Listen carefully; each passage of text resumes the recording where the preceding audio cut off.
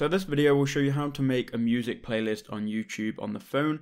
So it's pretty easy and you can do this on the YouTube app. So what you need to do is first search for a song. So I'm just going to search for a song here by Travis Scott. So search for any song or any artist and then find the music video you first want to add to your playlist. So I'm going to use this one as an example. So what you need to do is you need to click on the three dots in the right hand corner of the video.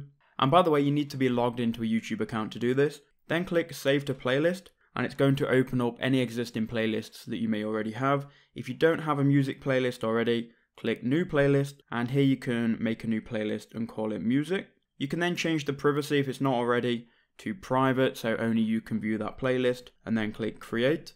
And it's then going to add that song to your music playlist. Now you have a playlist called Music with your first song in it. Now you can go and add any other song on YouTube to that playlist by doing the exact same thing, Save to Playlist and then Music, and then done. And that's all you've got to do to make a music playlist on YouTube on the app.